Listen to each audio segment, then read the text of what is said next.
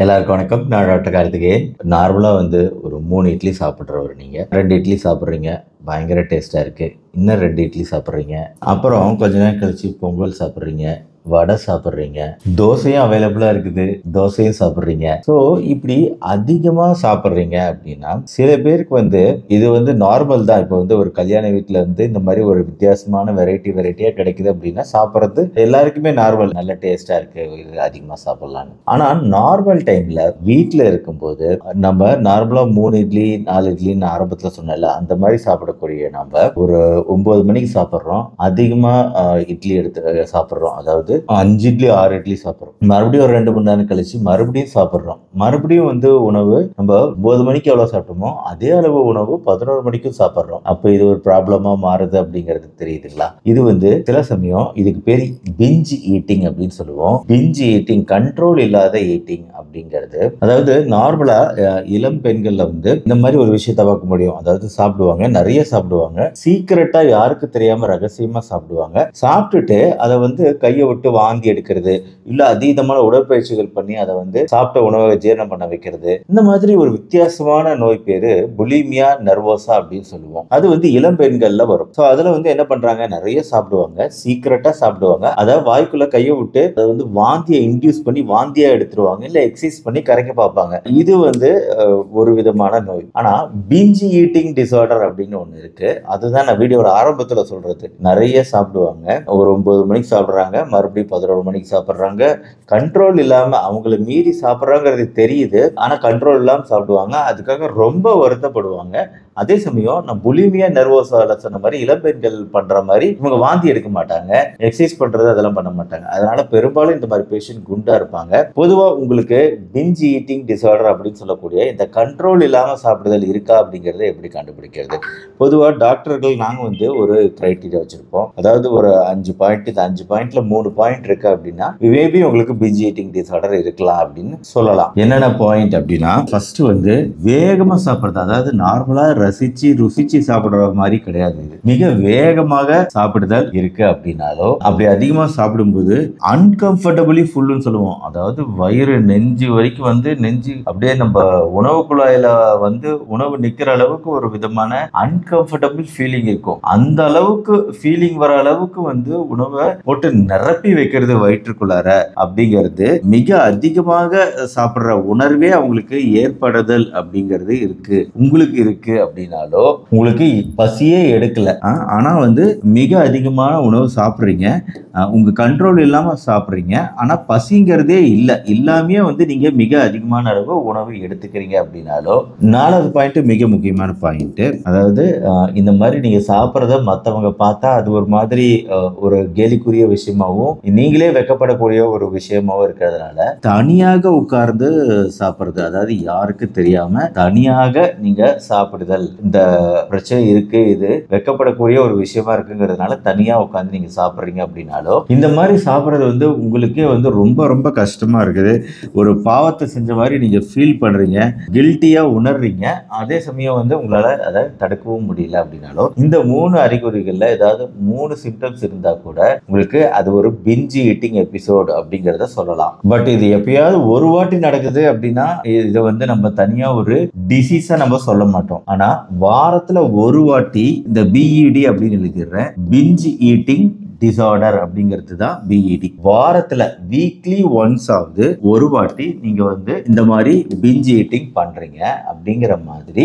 At least 3 மாசத்துக்கு 3 மாதம் வாரம் ஒரு முறை இந்த மாதிரி நான் சொன்ன விஷயங்கள்ல இந்த ஒரு ஏதாவது ஒரு 3 விஷயங்கள் பொருந்தி போகுது, வாரம் ஒரு தடவை ஆகுது, அந்த மாதிரி 3 மாசம் தொடர்ந்து இந்த மாதிரி நடக்குது அப்படின்னா கண்டிப்பா உங்களுக்கு பிஞ்ச் ஈட்டிங் டிசார்டர் அப்படிங்கிற பிரச்சனையே இருக்கு அப்படின்னு சொல்லிடலாம். பிளஸ் இந்த பிரச்சனையோட தீவிரத்தை நம்மளால அளவிட முடியும். அதாவது வாரத்துல 1 to 3 வாட்டி நடக்குது அப்படின்னா அது தீவிரம் அதிகம் கிடையாது, இப்பதான் மைல்டா ஸ்டார்ட் ஆயிருக்கு அப்படின்னு சொல்லலாம். ஆனா வாரத்துக்கு ஒரு 14 தடவை இந்த மாதிரி, அதாவது ஒரு நாளைக்கு 2 வாட்டியாவது இந்த மாதிரி நடக்குது அப்படின்னா உங்களுக்கு சிவியரிட்டி ரொம்ப ஜாஸ்தின்னு அர்த்தம், ரொம்ப தீவிரமான பிஞ்ச் ஈட்டிங் டிசார்டர் பிஇடி இருக்கு அப்படின்னு அர்த்தம். பொதுவா இந்த மாதிரி அதிகமா சாப்பிடுதல் பிரச்சனை இருக்கிறவங்களுக்கு வேற என்னென்ன விஷயங்கள் இருக்கும்? ஒண்ணு குண்டா இருப்பாங்க, இருப்பாங்க. கண்டிப்பா வந்து சாப்பிடுறதுனால உடம்பு குண்டாக இருக்கிறது அப்படிங்கிறது இருக்கும். கூடவே வேற என்ன தொந்தரவு இருக்குன்னா ஸ்லீப் ப்ராப்ளம்ஸ் இருக்கும். தூக்க பிரச்சனைகள் நிறையவே சிரமப்படுவாங்க. இன்னொரு விஷயம் வந்து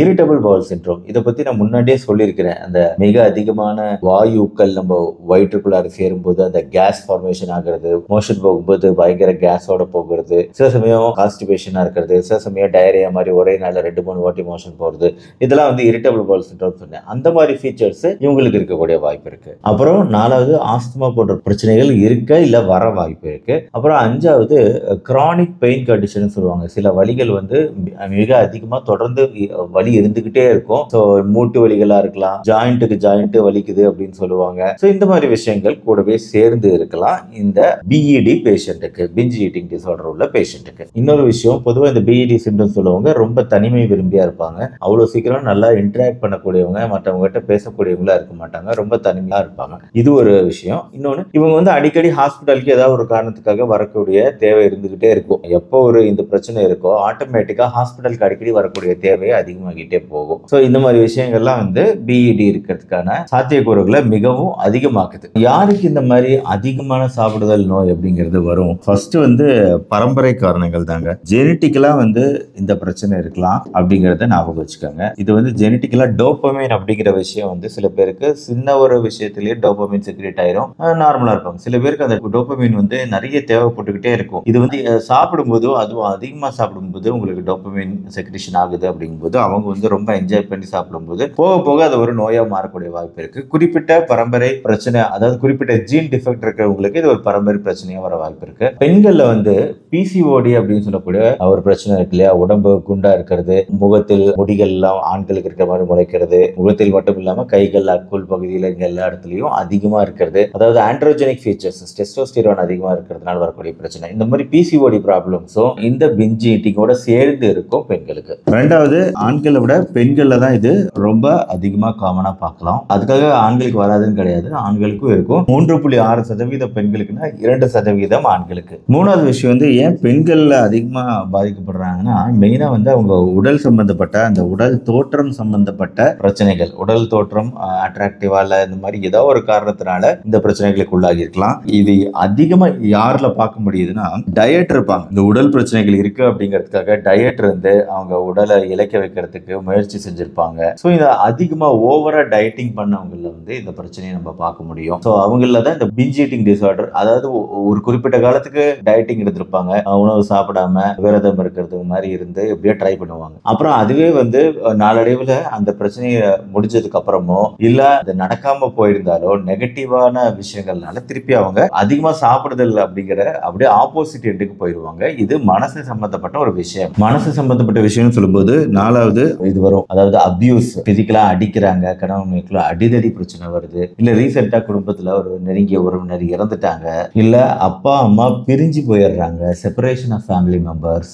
ஆக்சிடென்ட், குழந்தை பருவத்துல அதிகமான கேலி கிண்டலுக்கு உள்ளாக்கப்படுதல் போன்ற பல மனநலம் சம்பந்தப்பட்ட விஷயங்கள் இந்த பிரச்சனையை கொண்டு வரலாம் எதிர்காலத்துல. பிஞ்ச் ஈட்டிங் அப்படின்னு சொல்லக்கூடிய அதிகமா சாப்பிடுதல் நோயை. பொதுவா இந்த பிஞ்ச் ஈட்டிங் டிசார்டர் ப்ராப்ளம் உள்ளவங்களுக்கு சிம்பிளான ட்ரீட்மெண்ட் மெஷர்ஸ் ஆரம்ப கட்டத்துல ட்ரை பண்ணலாம். அதாவது இப்போ பசி எடுக்கும் போதுதான் சாப்பிடுதல் அப்படிங்கிறது, eating when you are hungry, practice mindfulness in eating. சாப்பிடும்போது மிக மிக மெதுவாக உணவை ரொம்ப மெதுவா கடிச்சு, அது ஒரு கவலம் உணவு எடுத்தா கூட, ஒரு அரை இட்லி சாப்பிட்றோன்னா கூட அந்த அரை இட்லியை மெதுவா மென்னு ஒரு 2-3 நிமிஷம் மென்னு சாப்பிட்றோம் அப்படின்னா, ஸோ அதுவே ஒரு டைப் ஆஃப் மெடிடேஷன், தியான பயிற்சி. இந்த மாதிரி ஒவ்வொரு உணவு கவலங்களையும் நல்லா பொறுமையா நிதானமா நல்லா கடிச்சு சாப்பிட்றோம் அப்படிங்கும்போது இது வந்து ஒரு மைண்ட்ஃபுல்னஸ் ஈட்டிங் அப்படின்னு சொல்லலாம். மனம் குவிந்த நிலையில நம்ம உணவை சாப்பிட்றது அப்படிங்கிறது. அடுத்து be good to your body, அதாவது எக்ஸசைசஸ், மற்ற விஷயங்கள் செய்யறது, மாஸ்க் அணிஞ்சு போடுறது, இந்த மாதிரி விஷயங்கள் சொல்லியிருக்காங்க.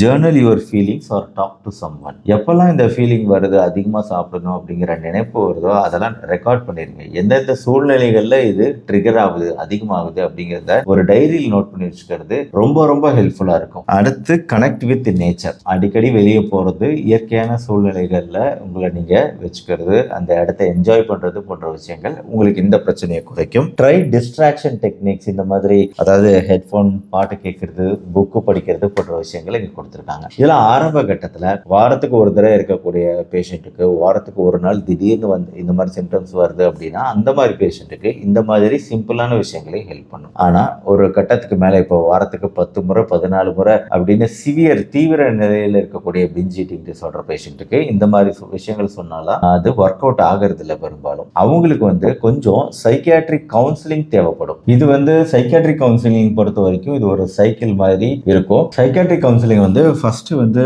காக்னிட்டிவ் பிஹேவியரல் தெரப்பி, சிபிடி, இதை கொடுத்து நான் முன்னாடியே சொல்லியிருக்கேன். இந்த சைக்கிள் எப்படி நடக்குது அப்படிங்கறத நம்ம புரிஞ்சுக்கணும். பிஞ்ச் ஈட்டிங் சைக்கிள் அப்படின்னு ஒண்ணு இருக்கு. எந்தெந்த காரணிகள் வந்து, எந்தெந்த நெகட்டிவ் காரணங்கள் வந்து, எதிர்மறை காரணங்கள் உங்களை சாப்பிடுதலை நோக்கி தூண்டுது, உங்களை தள்ளுது அப்படிங்கிறத ஐடென்டிஃபை பண்ணணும் ஒரு சைக்கியாட்ரிஸ்டோட ஹெல்ப்போட. ஸோ அவங்க வந்து இந்த சைக்கிளை கரெக்டாக ஐடென்டிஃபை பண்ணிட்டாங்க அப்படின்னா நம்மளும் அடுத்த ஸ்டெப்பை வந்து அந்த நெகட்டிவ் ஃபீலிங்ஸை குறைச்சி அவங்க இந்த பிஞ்ச் ஈட்டிங் நோக்கி போறத நம்ம தவிர்க்க பார்க்கணும். அதுதான் இந்த சிபிடியோட பேசிக் கான்செப்ட். அடுத்து ஐபிடி அப்படின்னு சொல்லக்கூடிய இன்டர்பர்சனல் சைக்கோ தெரப்பி அப்படின்னு ஒன்று இருக்கு. இதுல வந்து 1 to 1 ஒரு சைக்காலஜிஸ்ட் வந்து உட்காந்து பேசுறது. இதுலயுமே வந்து ஒரு 12 to 18 வீக்ஸ், ஒரு 12 to 18 வாரத்துல இந்த நெகட்டிவ் ஃபீலிங்ஸ் ஐடென்டிஃபை பண்றது சிபிடி அப்படின்னு. இதுலயுமே அந்த நெகட்டிவ் ஃபீலிங்ஸ் ஐடென்டிஃபை பண்ணுவாங்க. பண்ணதுக்கு அப்புறம் கன்ஸ்ட்ரக்டிவா வந்து ரீகன்ஸ்ட்ரக்ஷன் பண்றது. இன்னும் தெளிவா சொல்லணும்னா மாறுதல்கள் கொண்டு வருது. மாறுபாடுகள் என்னென்ன மாறுபட்ட விஷயங்கள், அதாவது அந்த பிஹேவியர் ஈட்டிங் சாப்பிடுதலுக்கு மாறான அதை ஈடு செய்யக்கூடிய வகையில வேறு விதமான மாற்று வழிமுறைகள் என்ன அப்படிங்கறத கண்டறிஞ்சு சொல்றதுதான் இன்டர்பர்சனல் சைக்கோதெரபி. ஆக்சுவலா இந்த பிஞ்ச் ஈட்டிங் டிசார்டர்ல பெஸ்ட், அதாவது நீண்ட காலத்துக்கு பயனளிக்கக்கூடிய ஃபார்ம் ஆஃப் ட்ரீட்மெண்ட் அப்படிங்கிறது ஐபிடி தான் சொல்லப்படுது, இன்டர்பர்சனல் சைக்கோதெரபி. மூணாவது வந்து டிபிடி அப்படிமோ டயலெக்டிக்கல் பிஹேவியர் தெரப்பி. இதுல டயலெக்டிக்கல் பிஹேவியர் தெரப்பிலையும் இதே மாதிரி தான். கொஞ்சம் இது எல்லாமே கேட்கறதுக்கு எல்லாமே வித்தியாசமான பெயர்களா இருந்தாலும் இது எல்லாமே வந்து எப்படி ஒரு மனுஷன்ல ஒரு கெட்ட பழக்கத்துக்கு மாற்றா நல்ல பழக்கங்களை எந்தெந்த வழிமுறைகள்ல கொண்டு வரலாம் அப்படிங்கறத தான் வெவ்வேறு அப்ரோச்சஸ் யூஸ் பண்ணுவாங்க இந்த மாதிரி சைக்கோதெரப்பில. சைக்கோதெரப்பி செஷன்ஸ் விடுங்க. ஏதாவது மாத்திரைகள் இருக்கா அப்படின்னு கேட்டீங்கன்னா 2 விதமான மாத்திரைகள் ட்ரை பண்ணப்படுது. ஒன்னு வந்து டிப்ரெஷனுக்கு கொடுக்கக்கூடிய டோபிரமிட் மாத்திரைகள் ட்ரை பண்ணி பார்த்திருக்காங்க. 44% சக்சஸ் இருக்கு.